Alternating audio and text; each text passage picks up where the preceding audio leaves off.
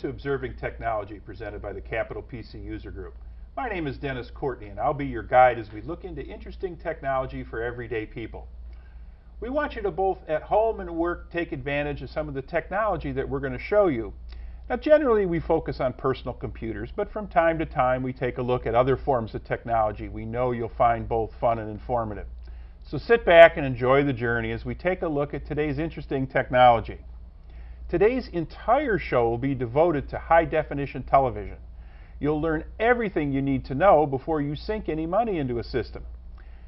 We're pleased to welcome my good friend and nationally known writer for HDTV magazine on the web and for HDTV Etc. magazine, Rodolfo La Maestra. Rodolfo, welcome to Observing Technology. Rodolfo will discuss the variety of technologies regarding HDTV. So tell us a little bit about yourself and how you got started in HDTV, Rodolfo. My background is in computer science. I've been working for 40 years in computer science and electronic engineering. And I got involved with HDTV about 20 years ago. I've been following the industry since that time. In 1998, when it was introduced, I started to get equipment and testing the signals and figuring out how was the reception in Washington, D.C. And later on, I got involved with the writing about this technology. And as you say, I'm writing for a couple of magazines now. And I wanted to use the opportunity today to show some of the concepts behind the technology and also give some tips that are relevant to purchase or decisions to be made in regard to types of equipment and connectivity and so on. Okay, great. Now, I know you and I have talked about HDTV before, and one of the things that always confuses me is the different types of technology. They really are different, aren't they? Well, the umbrella concept is DTV. That's digital television. It was a mandate from the FCC that make the regular television, which is NTSC, which is 480i, is an interlace system, to be away on 2007, only when 85% of the population receive digital television. So as it looks, it's not going to be in 2007. It could be a few years later. Okay, but what are the different types of technology? Well, within DTV, we have three levels. The regular level is a standard television, which is called SD. That is 480i, which is pretty much the digital version of the current TV. It's an interlace sent digitally, and it matches pretty much to what we have in interlaced DVDs, in satellite and cable, the versions that are in regular channels. Now, when you say interlaced, you mean that those lines that we see? Yes. Well, interlaced, the concept is that it doesn't paint, using the word paint, it doesn't paint the 480 lines in one shot like it will be on a computer. It shows 240 and then 240 in between. The retention of the eye makes you believe that you're seeing 480. And that's going to go away with 480p, for example, which is the second level within DTV, the enhanced definition.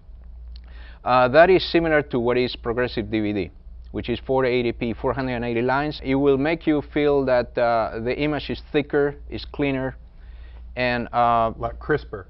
Exactly. Okay. The next level up is what is HD. And that is basically two levels within HD. It's 720p, which is a progressive format, and 1080i, which is the interlace format. 780p, because it shows all the lines in one shot, is much better for fast action sports and things like that. Oh, like my hockey games. Right. Okay, it's in basketball, things like that, because you show 720, and then in a 60th of a second shows another 720. And when the movement is too fast, the interlace system might have deficiencies.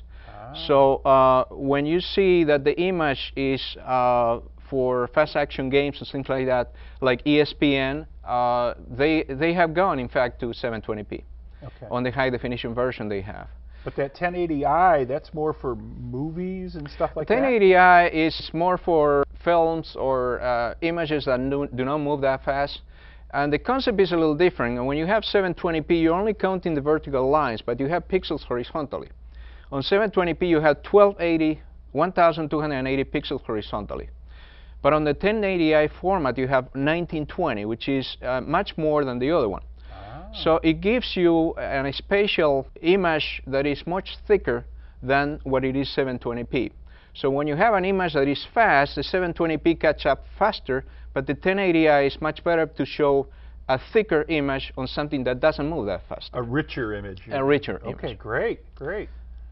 I explained a little bit what is progressive and interlace. I'm not going to touch that subject again. But for example, just to give an idea what's the density or the resolution of the high-definition TV image compared with what we know, when you put 1080 and 1920 together every 30th of a second, which is pretty much one frame of high-definition TV, it gives you over 2 million pixels. Okay. So that is about 9 times of the resolution of the current TV, which is basically 480i by 450. And when you compare this with DVD, it's about 6 times the resolution of the DVD. All of them compare at the same 30 frames per second. When you really have an image that can be displayed with that density and is from the camera to the home, that way you will see a lot of quality on it. Okay. Now, as I say, this is going to be mandatory only for digital television.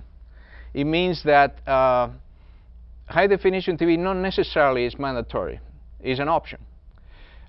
We have several cases on which broadcasters are taking one slot dedicated for high-definition TV and use it for different standard resolution channels.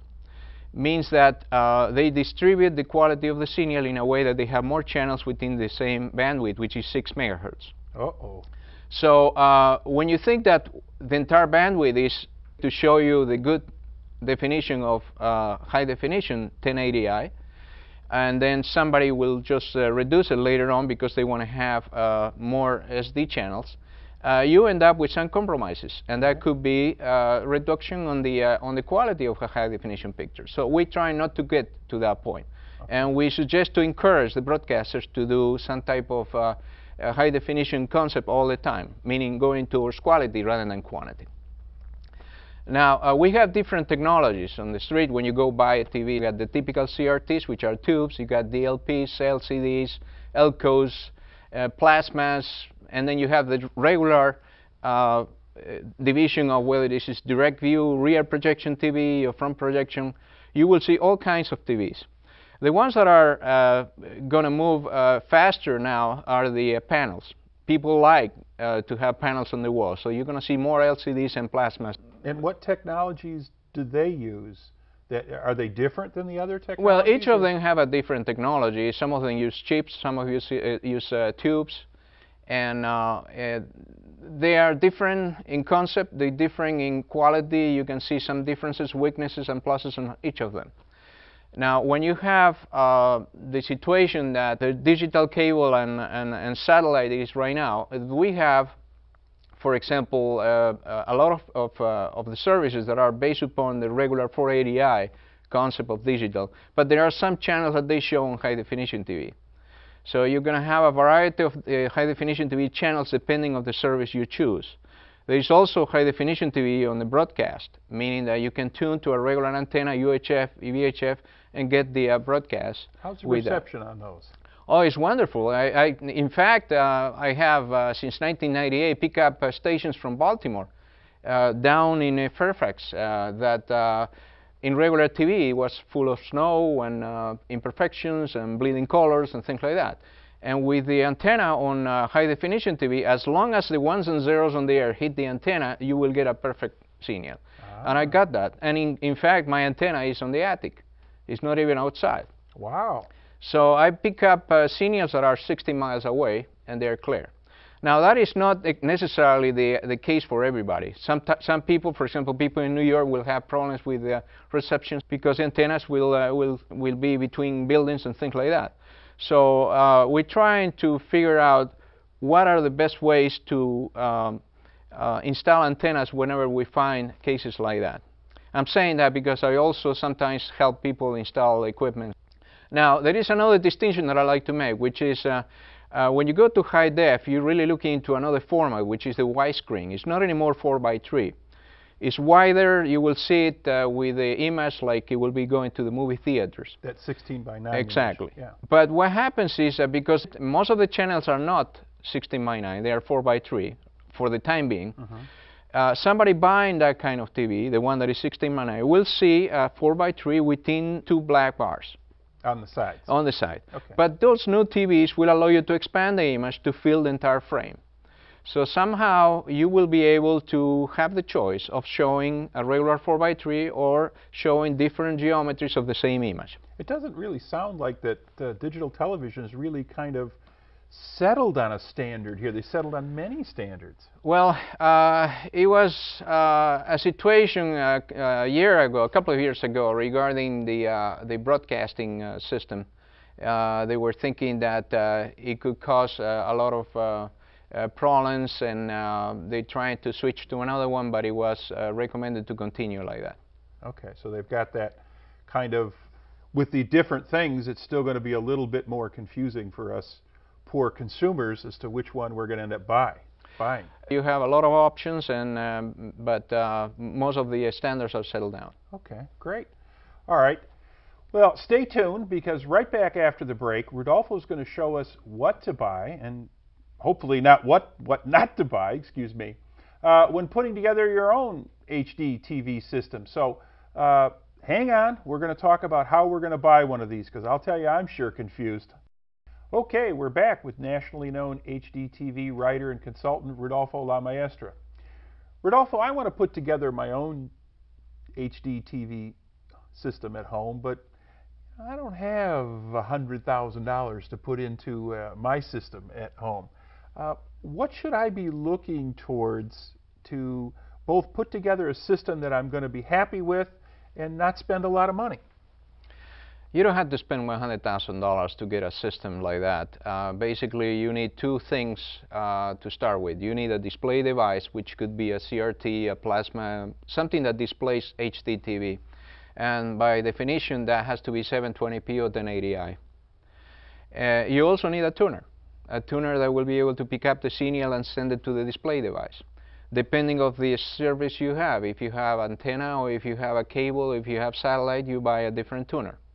Now, newer TVs are coming with an integrated approach, meaning that the tuner is inside the TV, but it might happen that you buy a TV with a tuner that you're not going to use. Because if you're a satellite subscriber, for example, and you don't use cable, you might be paying for a tuner into the TV that is cable-oriented. That's a great tip. So my first tip to you is try to buy a monitor TV with a tuner separate. And there are TVs that were costing in 1998 around $10,000. Those same TVs with better technology, better line dollars, and better screens cost right now over $1,000.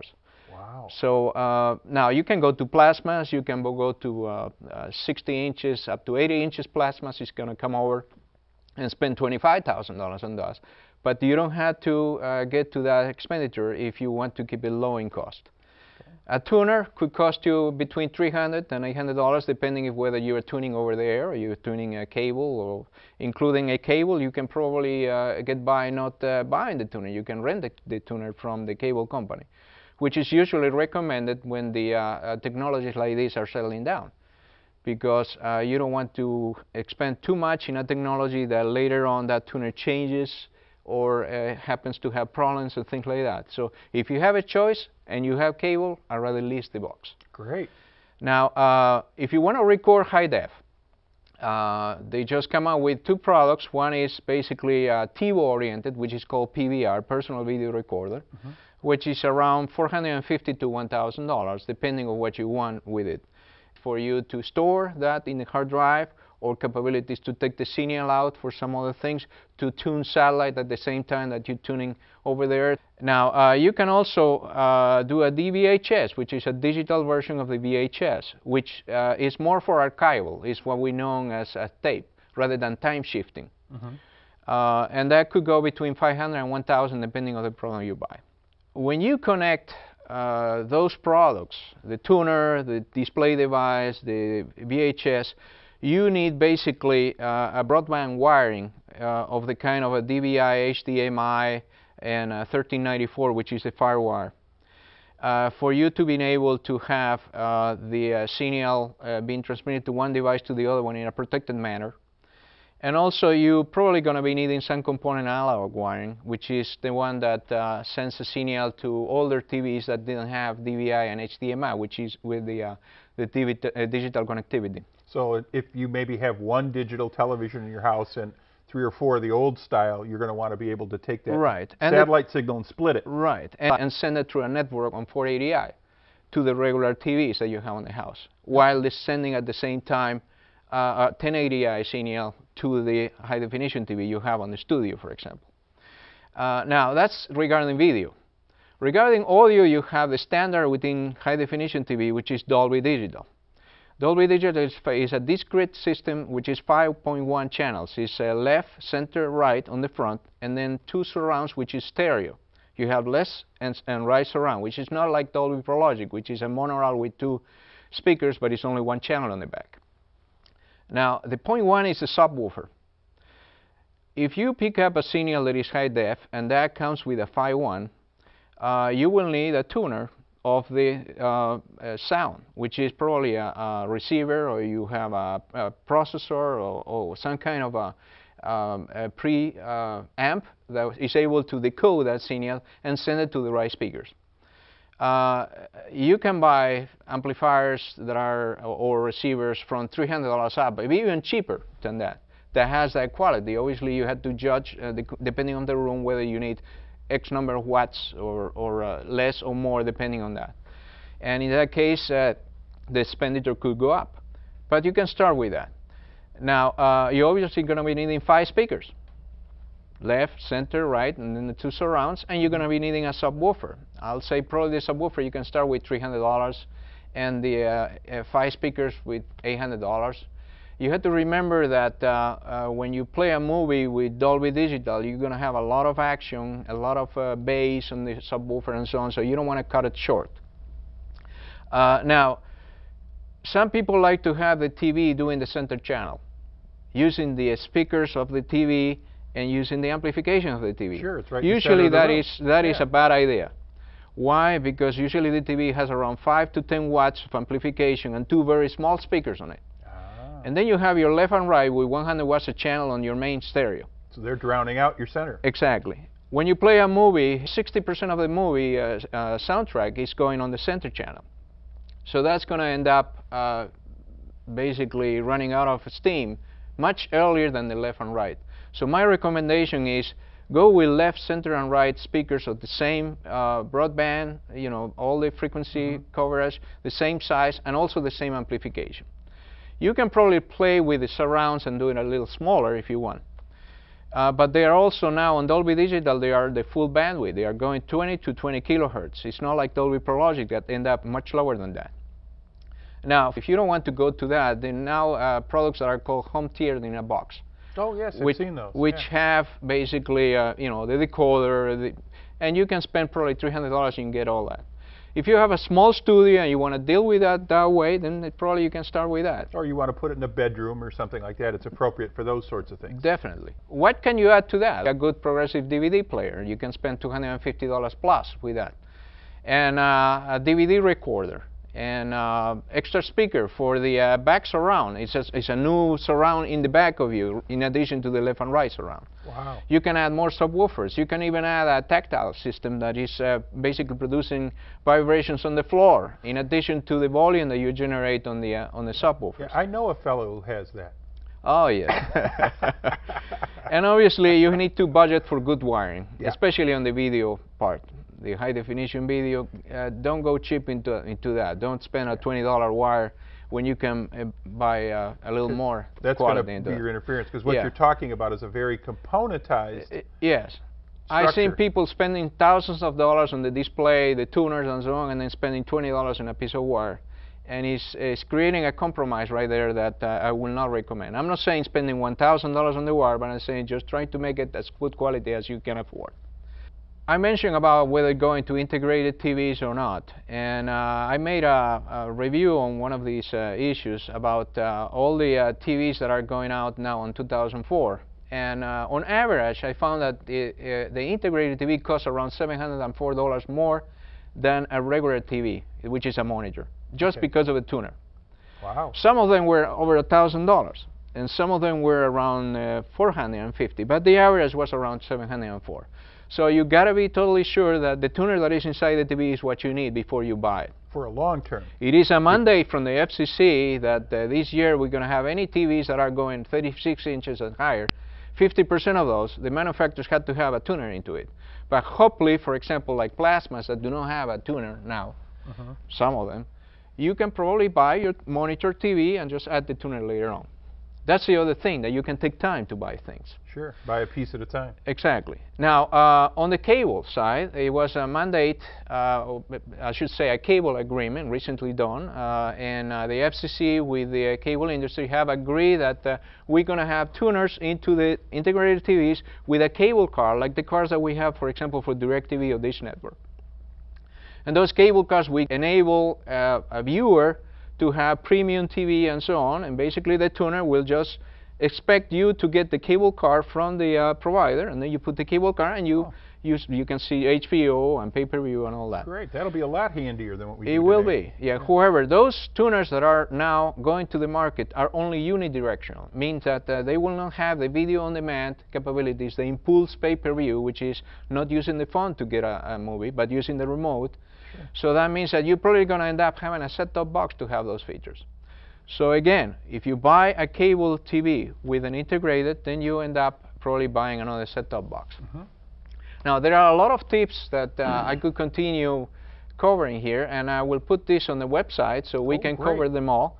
So obviously, we're not going to have enough time for all the material, but this will give you an idea. Great, and I know that having read some of your articles in HDTV, etc. magazine, and on the website I Love HDTV that you've got there, I know I've been filled in a lot from some of your articles there. But you also do consulting, do you not? Well, yes.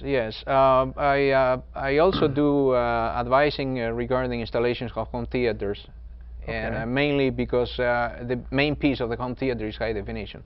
And you also, I know every year, go to the Consumer Electronics Show to check out the latest stuff for your magazines? Yes, I usually write a report every time, and that report this year is about 100 pages, and last year was 95.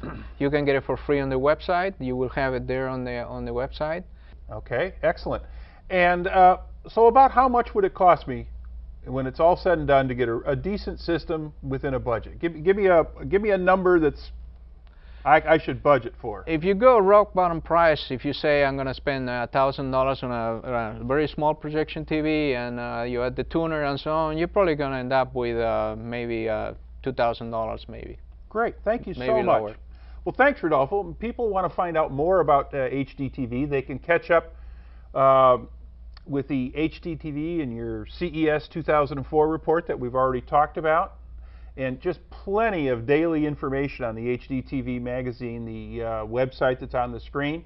They can also find your tutorial articles by subscribing to HDTV, etc. magazine, this one that we've got right here, and obtain a free HDTV CES report on your website. We talked about that a little bit. The website is on the screen here as we talk. And they can also contact you if they're interested in HDTV and consulting. I'd be glad to answer any questions. My email is going to be there.